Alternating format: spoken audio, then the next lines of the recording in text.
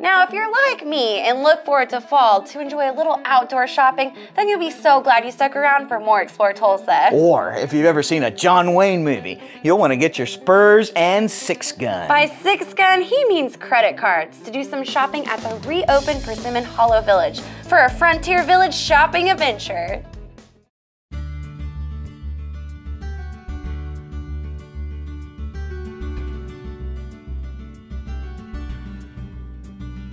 We are a hidden gem right here in the center of Tulsa. 71st and Garnett is just 2 blocks away.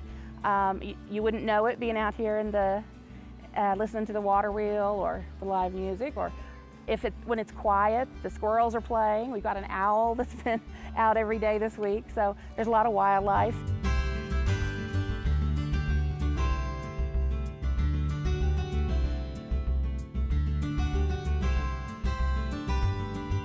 Back in the 60s, Felix Graves opened it as a private museum. He loved to collect antiques and cars. Model A and Model T cars were his thing. And so a lot of the facilities were just car facilities, but he also started going to antique malls and whatnot, and that was he and his wife, that's what they did. So they created Persimmon Hollow as a private museum to hold all the antiques they bought.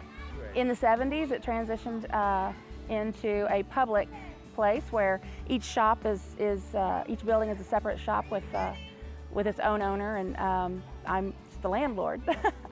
It closed last year, and someone approached my sister and I as we need to come see this property. It's very unique, nothing else like it. So we came by, and it was pretty much a day like today. It was just a wonderful place.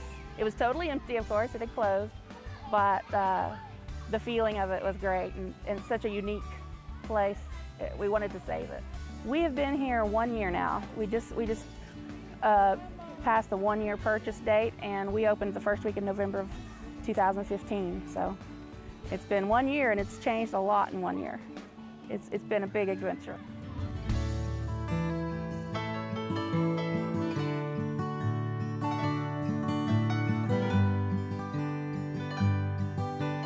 Well, we have a lot of handmade items. We've got a jewelry maker, a leather worker.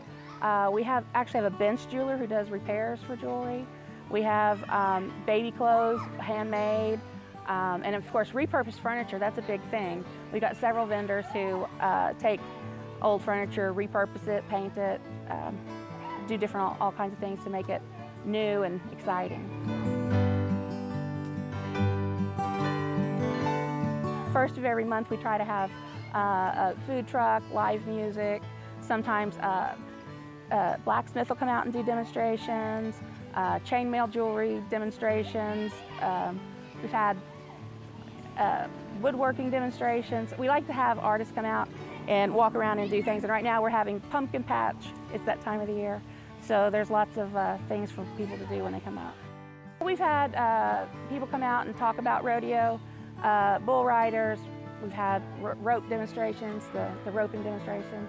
Claremore Will Rogers Museum has the impersonator who comes out, and Pawnee Bill came out and did their talks in character. Other times we've had classes come out, and we've done some historical tours about each building in town is different, and we tell the function of the Western Village. And here's your trading post, the schoolhouse, the bank, the jail. You know, and we just talk about all the different functions to the school kids. We will soon have a Halloween festival, the pumpkins and the costumes with the kids, games for the kids to play, prizes to be won. Then of course Christmas is right behind that, so we're doing 12 days of Christmas. We'll be having all kinds of events like Santa Claus coming out and taking pictures with them.